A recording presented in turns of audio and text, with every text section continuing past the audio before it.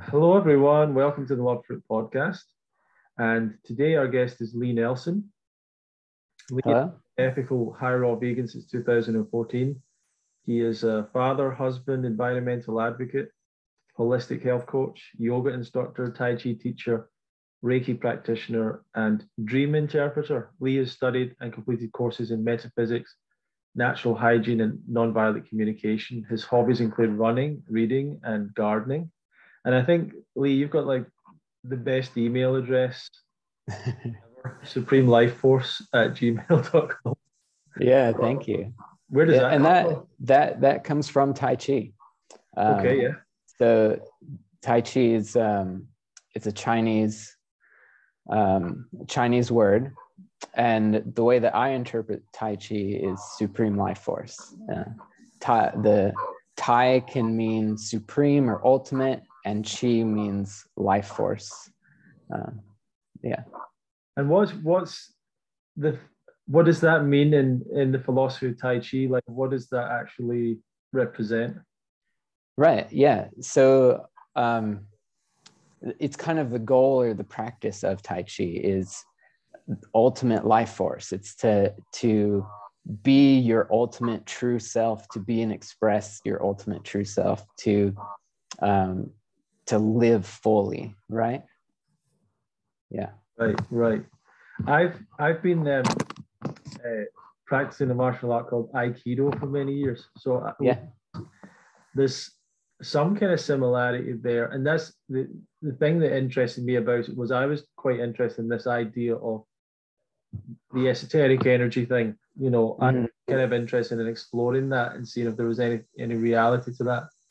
And I think I've only done a few classes of Tai Chi, but I feel like this is probably trying to hit on something similar or trying to cultivate something similar. And what have been some of your experiences with that before we get into all the? Yeah. I mean, that's kind of interesting in this topic. Yeah, Tai Chi is pretty deep in my story. Tai Chi is where I first felt that energy, what you're talking about.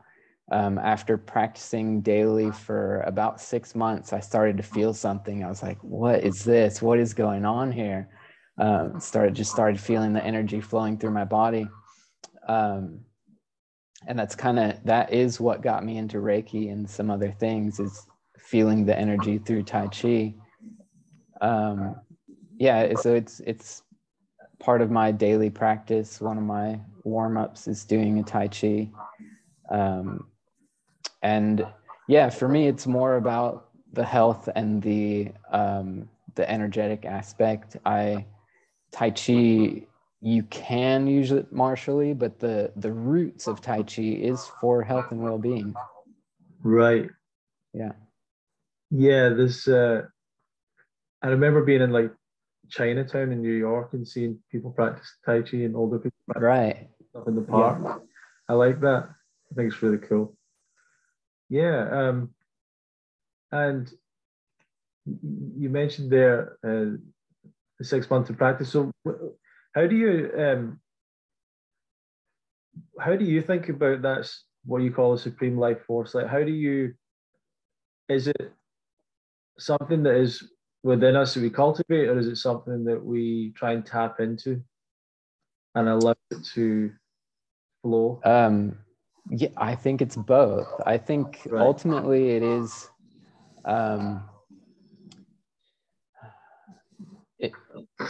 I mean, the ultimate supreme life force, the divine source, right? What we might call God, I believe is everything, is everywhere, in everything, everyone. But you can also kind of break it down to where it's like, this is my life force, and my life force is also connected to my soul and my higher self. Yeah. And so that is, you're connecting into something deeper, but I can also cultivate that and express it. And my personal life force here in this human existence can grow and manifest. Sure. Yeah. I was speaking to a guy recently who was talking about having like a Kundalini awakening and this essentially this sort of experience for about 4 years where he had this energy going through his body and in his words kind of blowing all his internal circuits and kind of like you talked about the idea that we've got all these filters in us that sort of stop us from maybe experiencing certain things, or they hold us back, or they make us think in certain ways, or they and he just talked about how some of these would just disappear. Yeah. And I think about that sometimes with the idea of like this idea of energy or this flow of energy, that we kind of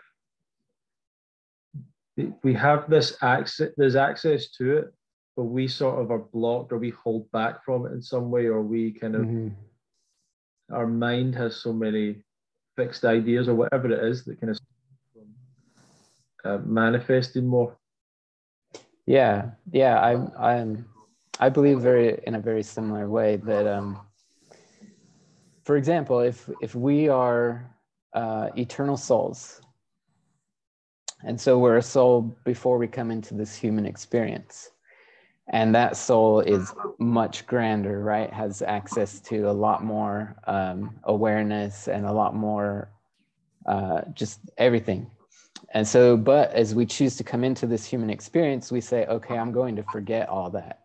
I'm going to forget that. I'm going to act as if this is a brand new experience. And we come in here with this kind of clean slate to have this experience. And then, yeah, we come into the human, the societal, all these structures and these mind things that kind of block us from receiving all of this divine inheritance that we, is our divine inheritance that we can tap into.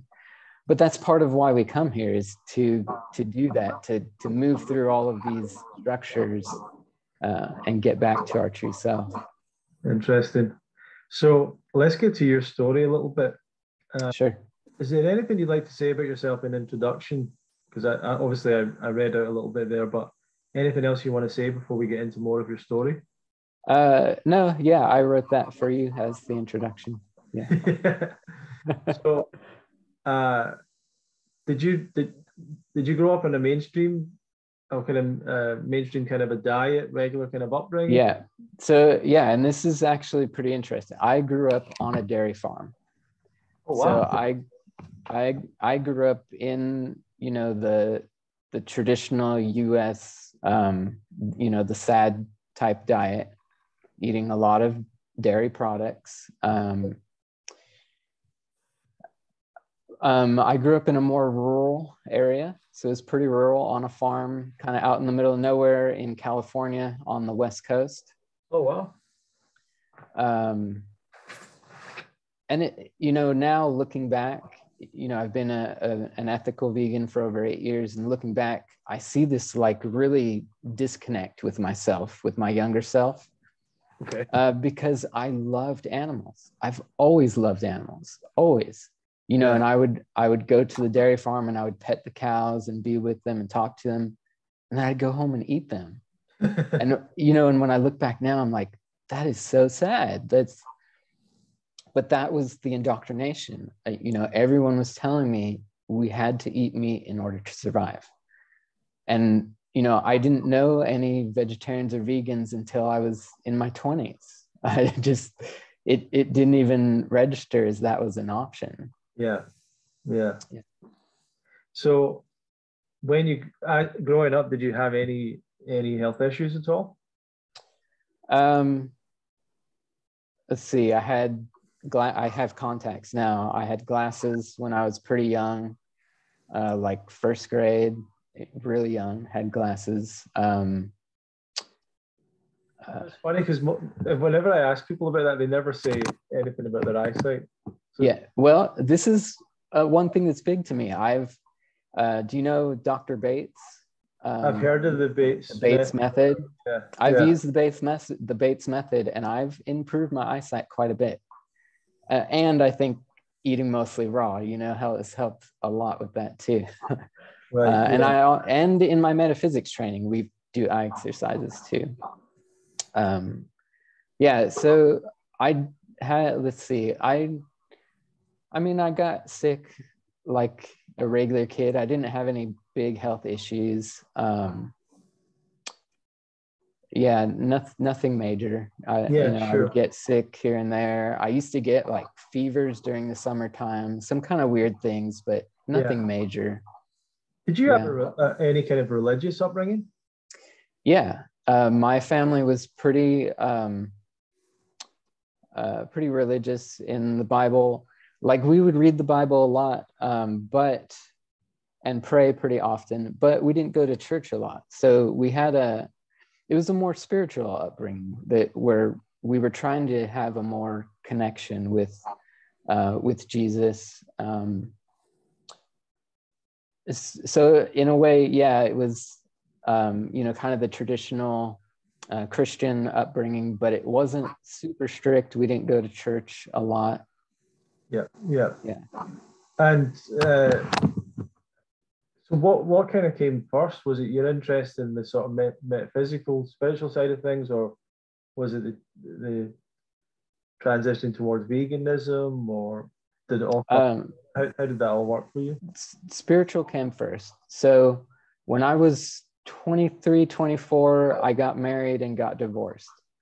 And when I got divorced, that was a huge shakeup for me. Within 1 year? Yeah, I was only married for 8 months. Yeah. Right. So yeah, that was huge for me because I was like, well, I'm gonna go to hell now. Really? She left me, my ex-wife, she left me, and I was like, should I still be faithful to her? What should I do?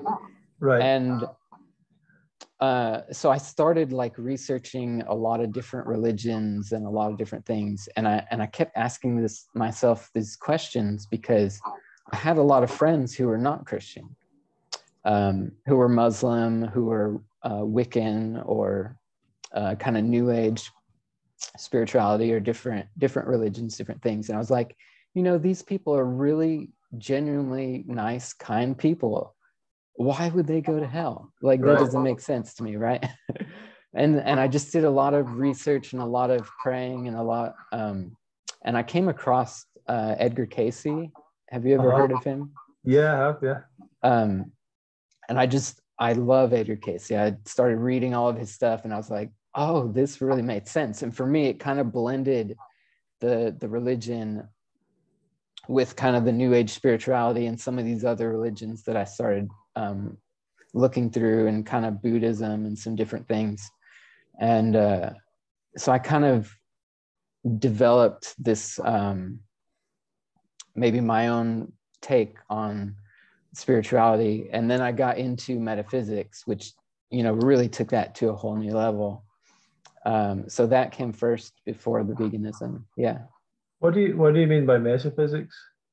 So metaphysics, so physics is the study of reality, of physical reality, right? Metaphysics is the study of non-physical reality. So it's studying of the mind, and of kind of the universal laws of the way things work. In metaphysics, we learn about meditation, how to meditate, what does that mean?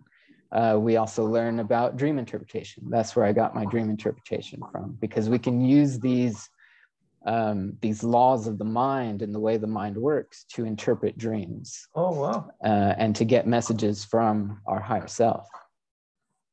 Interesting. Yeah. Where do you go to train in that or learn that? Is that a specific school or?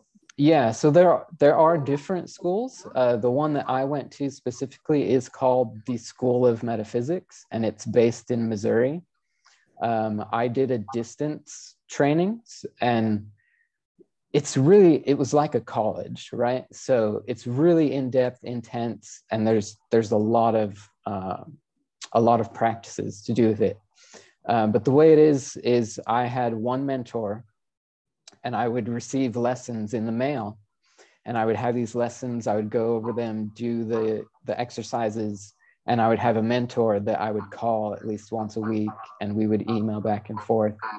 And it took me a year and a half to do the first cycle. And that's all I did was first cycle. You can do 4 cycles, and if you do 4 cycles, that's like a 4-year university, and you can get a doctorate in metaphysics. That's really interesting. Yeah. And who is it that came up with the course and everything and the syllabus? The coursework is heavily influenced by Edgar Cayce. Right. I don't know who the originator was of it, but it's influenced by Edgar Cayce and his work. But it's been continued. It's grown upon that. And they also teach past life regression. Any insight into the kind of exercises that you were put through for that? Yeah. So some of the exercises have to do with dream interpretation. So you learn how to remember your dreams, write them down, interpret them. Some of the exercises are eye exercises, and some of them are mental. So it's like training your mind, right? So it's mental attention, focus. So for example, one of the exercises is looking at a candle flame. So you look at this candle flame and you do this exercise for 10 minutes, and you look at the candle flame and you have a piece of paper and a pencil, and you become the observer of your mind while you're watching this candle flame. You want to have a clear mind and not be thinking anything. But as soon as a thought or something comes into your mind, you make a mark on this paper, and then you let the thought go and you focus again on the candle. So it's teaching you to how to focus your mind and clear your mind as well. I like that. It makes me think about how easy it is for us to become distracted by almost anything. And I've been trying to sit down and get very focused on working on various things recently. And I try and observe the different things that come into my mind, or even the feelings in my body that are sort of trying to distract me away sometimes. And I like music. So I really love music, but if I have to kind of let that go rather than, okay, I'm going to put music on in the background, because you know that kind of distracting sometimes. But yeah, no, that sounds really interesting, Lee. I've never heard about that school. I've always been interested in trying to find some. It's interesting, like find some like some actual lessons like that, or I can't think of the word you used for it. Teachings or exercises. Sorry, exercises that actually help you develop these things. So that's interesting. So yeah, it's not really well advertised. They don't do a good job advertising, really. And the website is not that great because they're so focused on the physical attributes of what you do, and it's all volunteer based. The whole school is volunteer based, all the teachers and everything. Wow. So some of the things like advertising get left out a little bit, but yeah. Sure. So, how did you start to make the other lifestyle changes then towards veganism, towards raw foods? Right. So when I was, 26, 27, somewhere around there, I was working as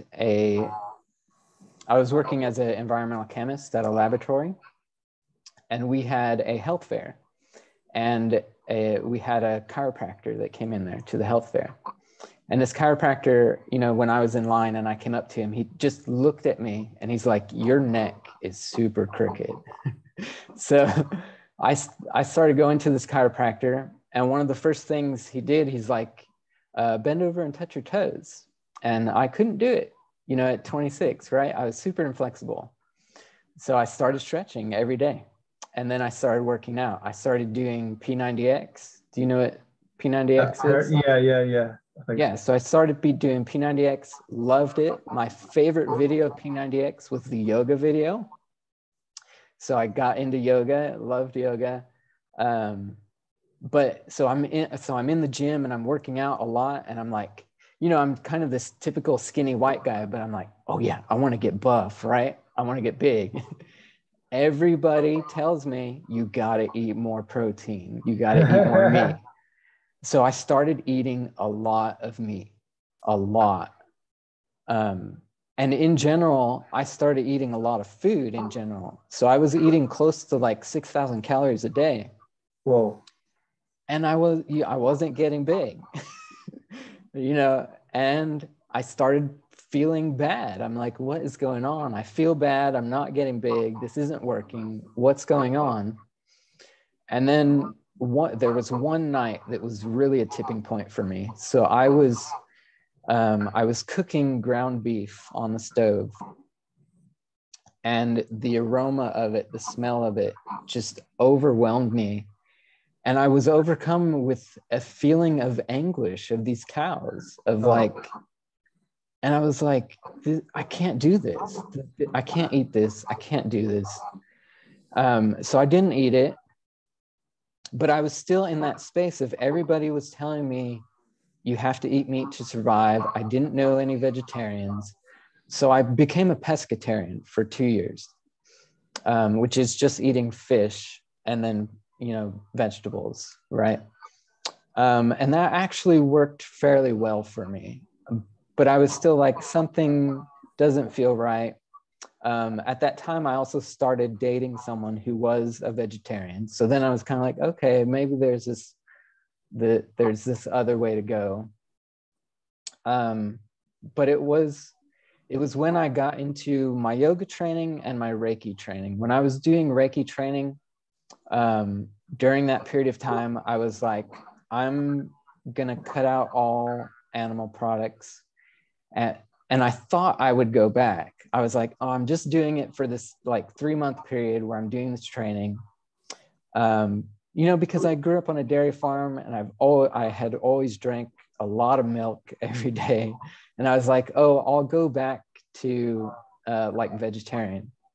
But after 2 weeks without it, I didn't want it. I was like, nope, I don't want it. I don't need it. I'm done. And so then it was just, well, how do I be the healthiest on this vegan diet, right? Because right at first I started eating a lot of nuts, and that was not good. Eating a lot of nuts did not work for me. So I was just searching around, like, what do I do? How do you do this the healthiest? And I came across the 80-10-10, Doug Graham's book. And I went to one of his retreats in Washington, on the West Coast in Washington. Sure. And I met Doug Graham and Grant Campbell and some of those older guys. And then there was also some young girls at this retreat in their 20s and 30s who'd been raw for like 5 or 10 years. But seeing all these people who are doing raw vegan, and just the amount of energy they had, what they were doing, Grant Campbell doing these super long races, and Doug lifting these really big weights and everything. And I was like, okay, this looks like it's it. Doug's work in 80-10-10 really resonated with me, because people are like, oh, that's so extreme, eating raw. But then I'm looking at all these animals and saying, hey, humans are the only animals that are eating cooked food on the planet. So maybe we're missing something here, really. So yeah, that was kind of how I got into it. It took me a while to transition. I did like the raw till dinner, raw till 4 for a while. And then was kind of back and forth between raw and having a little bit of cooked here and there. But I've been mostly raw for almost ever since I've been vegan, because it didn't take me that long to figure out. How did you actually come across the 80-10-10 book? I think I just found it online, just searching. Sure. Yeah. And what year was it you went to the retreat? It was either 2014 or 2015, somewhere in there. Right. So quite far back then. Yeah. Yeah. Cool. Yeah, I went to, it was Doug Grant. It was the first one that he did on like family. It was something around family. And it was a shorter one. It was like 4 days. And I was like, okay, I can afford that. I can do that. He had a shorter retreat. Yeah. Yeah. Cool. And I've seen you at Woodstock. I don't know how many times you've been there. I've been there twice. Yeah. Yeah. Yeah. And what was your impression of that event? Yeah, I love Woodstock. I think it's a really great place to have community, because it's hard to find this style of community. So here in Michigan, this is really interesting. There is a raw foods group here, but it's not raw vegan. They do like raw milk, raw honey, raw Oh, wow. weird stuff. And they, they do high fat as well. And then I mean, I prefer the vegan community over the raw community if it's not raw vegan, right? But yeah, there's just something about having the raw vegan community. Yeah, but sometimes I don't know. There's also something around this whole idea of, and I think you talk about this too, of like the detox portion of it. And I don't know, there's another. Well, that's funny, because what's interesting to me is that you found Doug and you found 80-10-10, right? Mm-hmm. But a lot of people that have the more spiritual side of themselves, they get into the detox thing because they see it as a path to sort of further their spirituality. And sometimes that can be a bad thing because they end up like, getting into the detox mindset and kind of going down this path of maybe trying to eat less and less and all these kind of things that people sometimes fall into. It's true. And I did that. I did it. I found Dr. Morse and I did a lot of his, I did some of his dry fasting and some of his other stuff. And then I also, I went to Costa Rica and I did a 21-day fast with Lauren Lockman. All right, cool. And spiritually, yes, I had great spiritual, experience with that. But physically, it took me a while to recover. And just physically, I don't think fasting all the time is a great thing. What was it you were actually doing? What was the regimen you were sort of doing? What do you mean? Were you fasting quite a lot from what you were saying there?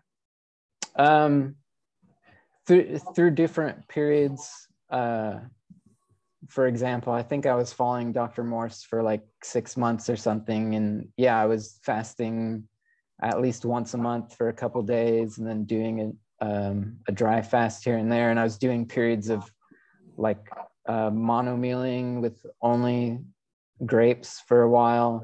Right. And it's hard to eat enough when you're mono mealing. Yeah, but I mean, the fast with Lauren Lockman was a little bit different because that was like, okay, here's this one fast. I'm going to do it this one time. And yeah, it's a big fast, but it has this purpose, right? And for me, it was a much more spiritual purpose. So to me, that's a little bit different. So yeah, if you feel spiritually called, do it one time, get it over with. And then you can have fasting as part of your routine. But I would say maybe 2 or 3 times a year. Like, don't do it every week. Right. Yeah. So yeah,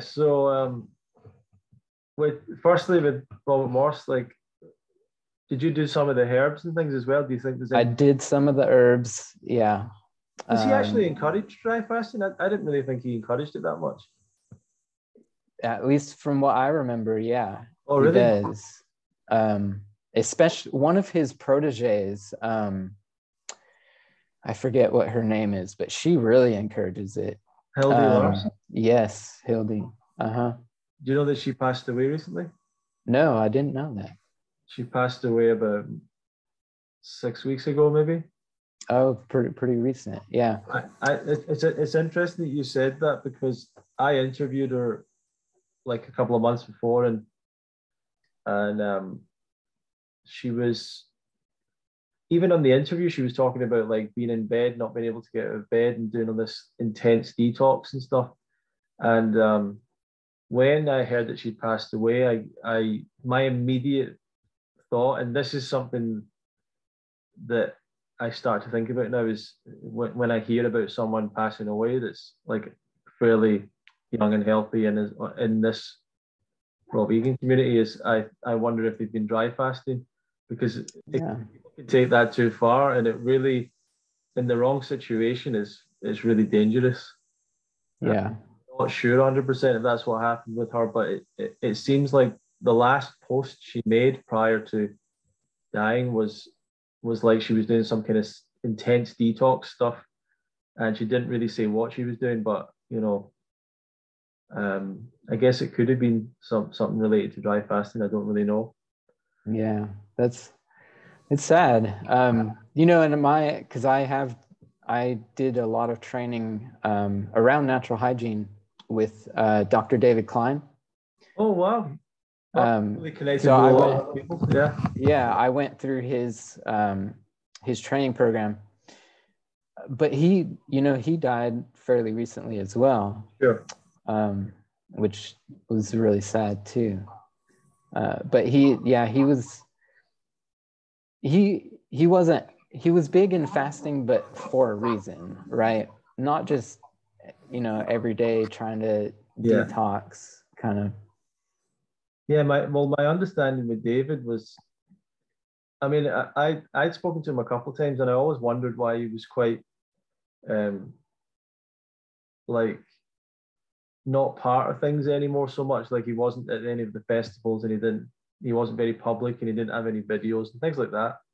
And I think that he was probably, from what I've heard from people that were close to him, that he actually wasn't very well, and his lungs had become injured, from what I've heard, from breathing in this stuff, diatomaceous earth, that he had an experience with that. It damaged his lungs almost irreparably, and he was trying to. I mean, he obviously lived quite long after that, but he never quite regained his health after that, and his death involved pneumonia, I think, some kind of complication with respiration or pneumonia. So yeah, it's really sad. And I was actually speaking to Doug Graham about it, and he said that when the lungs get damaged, they don't tend to repair. Like, Yeah. you've just got so much. There's so many, whatever it is, the things in your lungs, like they just get damaged over time, and they don't repair. And if you damage them a lot, then there's you know there's no recovery from it entirely. So I don't know. Yeah. I'd heard that Dave might have been really suffering for quite a long time. Yeah, especially from an outside source. Like from an inside source, if you're doing something like smoking to damage the lungs, I think you can repair them. But when you're inhaling particles like diatomaceous earth and they get stuck in there, yeah, there's not a great way for them to get out. I don't know what the difference is. I think with smoking, it's like there's a buildup of tar, and maybe that can clean out. But I don't know the diatomaceous earth. There must be a different type of damage, and yeah, and it's one of those sad things as well, where it's clear to me that it seems to me that he was looking for a less damaging natural alternative to normal like insecticide that Yeah, he was trying to get rid of fleas for his cat. Yeah, and yeah, it's really pretty sad. And he, you know, his what I find the saddest part is that his school that he was building, it's all gone now. Right. Yeah. Like he was building this school, and it was and he was trying to build a place in Hawaii, like an actual physical school there too. But yeah, he didn't build a legacy with it. He didn't he didn't have, you know, some of us who graduated from his school, I wish he had given us permission to help him run the school. Yeah. Because now, you know, his family isn't doing anything with it. Right.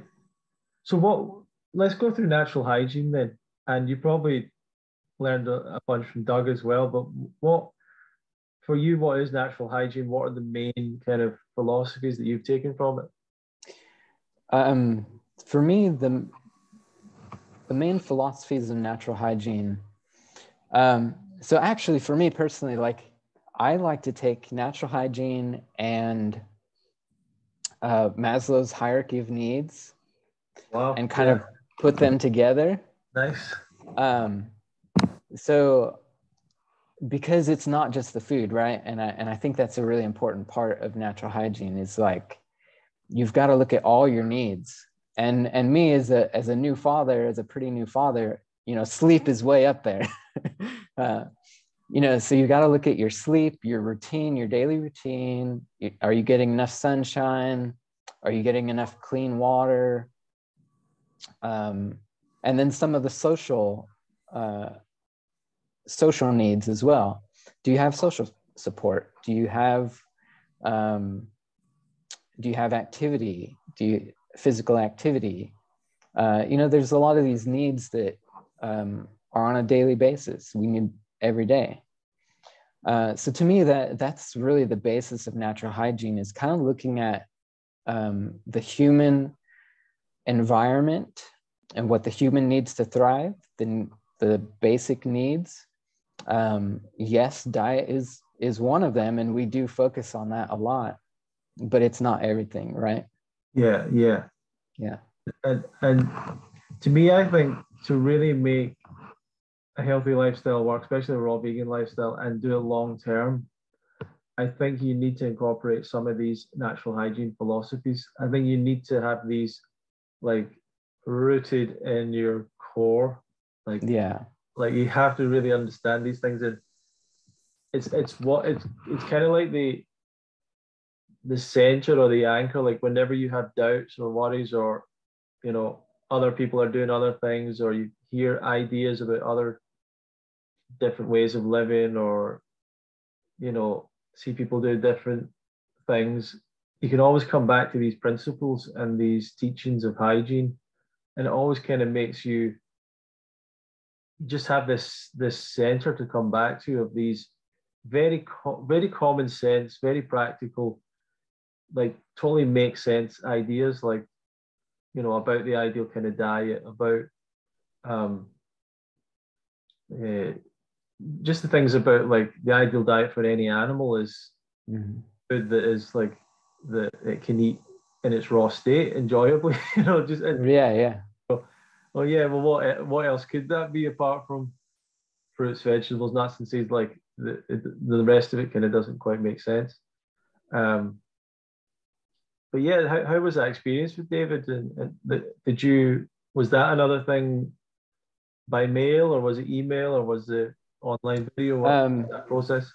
Yeah, so the school with David was online. That was also kind of like a college. That took me quite a few years to go through his program, and that was because, which I love this about his program, is that you could go at your own pace.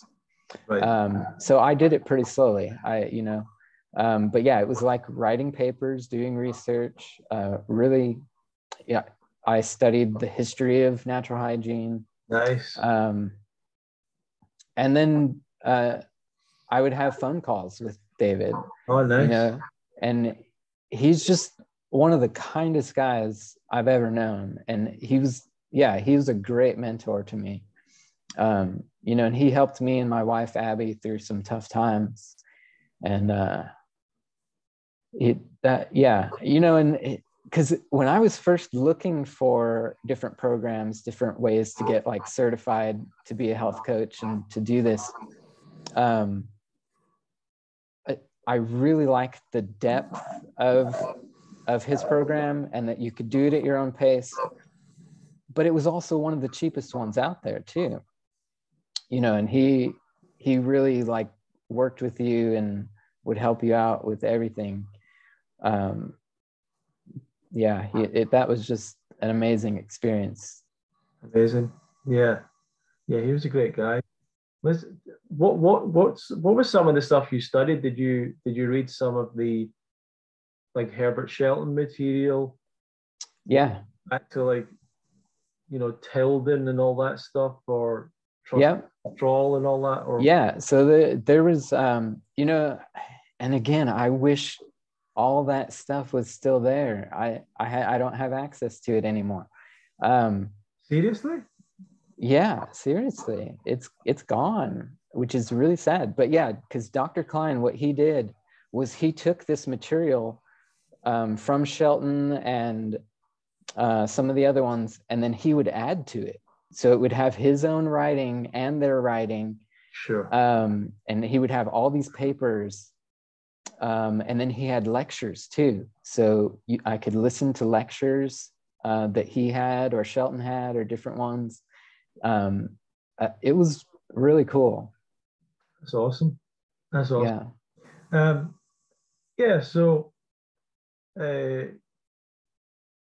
how, I guess, where has it went for you since then? So you've went on a period of learning and changing your diet and all that. And where are you at now? Are you trying to help others with that? Is it something that that's just kind of a passion of yours or an interest, or is it not really something you're focused on at the moment? Where are you at with all that stuff? Right. So I tried a little bit to make this kind of my full-time gig, right? It's just so hard, like the advertising and everything. I don't really like that. I don't like the advertising part. And so let's see, it's been almost 4 years that I've been married, and that completely changed my life. Like being married, family, right? And so, and like I was telling you before you started recording on this, I met my wife in Tennessee. We were living in Tennessee.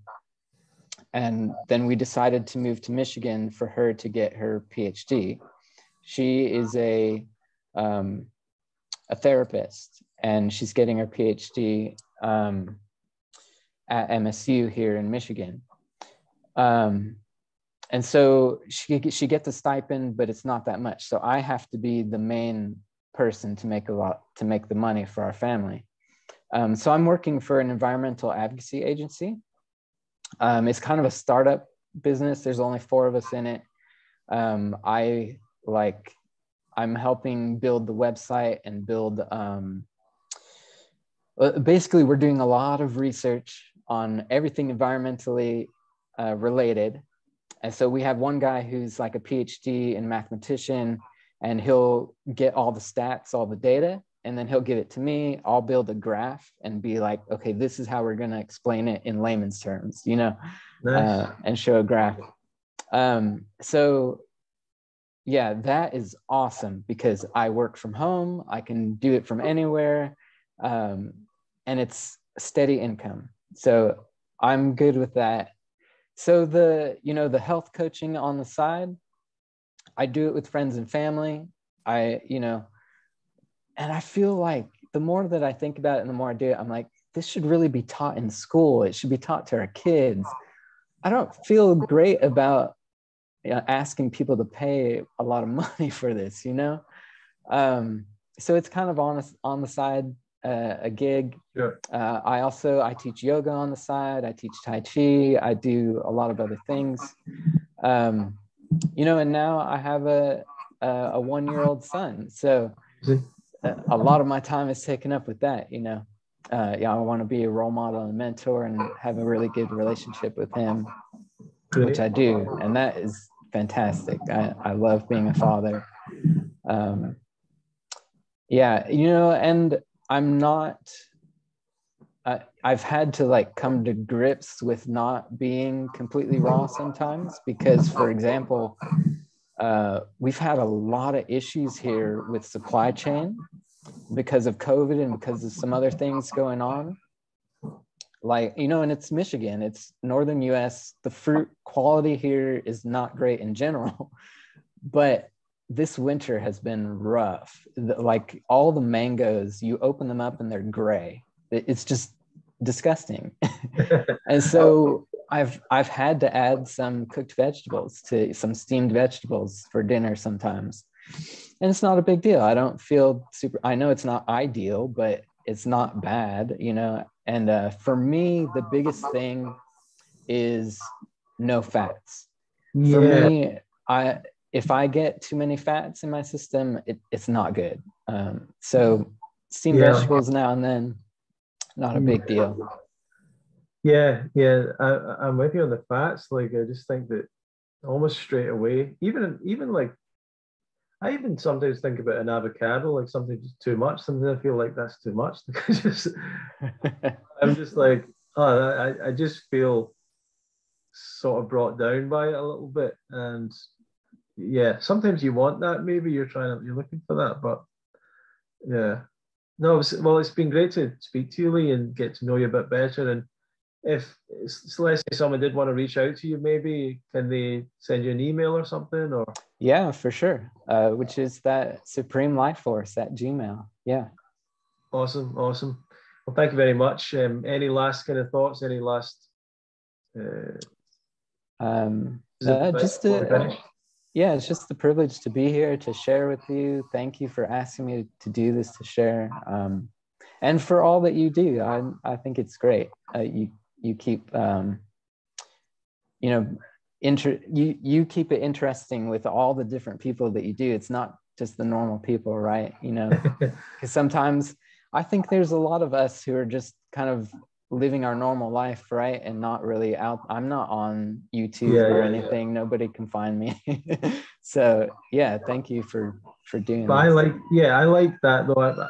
I like, because it's funny because I've contacted a few people and they've been raw vegan 10 or 15 years or whatever, and I say to them, would you like to do an interview? And they go, I'm not really, my business is doing something else now. They use some phrase like that, say, my business focuses in some other area. And I'm like, what are you talking about business? It's not for business. Yeah. I'm just talking, I get it. It might have been about that, or it might have been about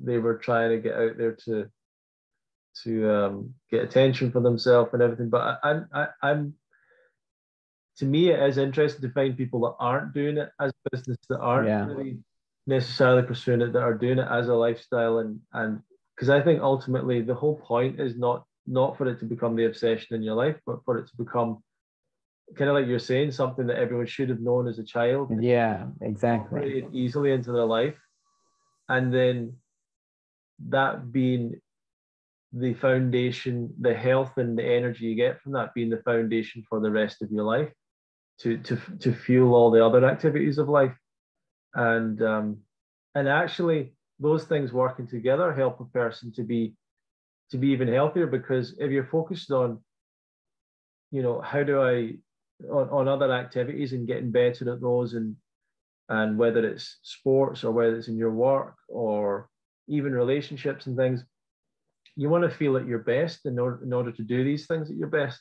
So that's even more motivation to continue to eat well and improve how you eat and improve your sleep and things like that. Right. Feeds into your ability to pursue and achieve other things.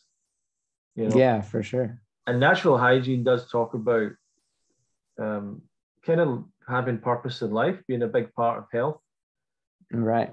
productive work, and yeah, once you get those base needs met, then you can move up to the higher needs, the mental needs and the spiritual needs and the emotional needs. Yeah. I love the Maslow's hierarchy and that kind of thing. I one time I was trying to like think, well, I started the process of thinking about how would you bring together all these different like psychology things, so to have this total understanding of how the human mind works, or how our motivation systems work and everything. Like, so like Maslow's needs is one part of that. Yeah. There's like things like what was it? Someone was, when I was at the Amazon Fruit Festival, one of the guys was talking about the Dunning-Kruger effect or something, and the various biases that the human mind has. So there's like a certain series of typical biases that the human mind sort of is prone to. And I thought it'd be cool if you could work out all these different things and kind of learn them and have this really good understanding of your own mind. But there's a bunch of others. Yeah, well, and you can just observe your mind, Sure. because different people grew up in different households and different structures, and we also have different personalities. So I think it is really important to observe your own mind, your own thoughts, and to be like, why did I think that? Where is that coming from? Is that an original thought of mine? Did it come from someone else? Did it come from society? And just doing that, you really do get to know yourself a lot better, what your personal motivations are. And I think that's more the way to go. Well, thanks a lot, Lee, for taking some. Yeah. I look forward to seeing you again sometime, and I certainly would like to catch up with you another time and maybe do a second part to this, and we'll Sure. go with the other topics a bit more. But yeah, for the audience that are watching and listening, thank you for spending the time and giving us a bit of your attention to check out the Love Fruit podcast. And feel free to share this with others, or comment on this, give us a like, a review, whatever you can do to help us would be nice. Any feedback, you can send any feedback to info@fruitfest.co.uk. And part of the reason that we have these podcasts to some degree is to help promote our festival, the UK Fruitfest, fruitfest.co.uk. You can have a look at that if you like. But thanks for joining us, and we'll see you in another episode of the Love Fruit podcast.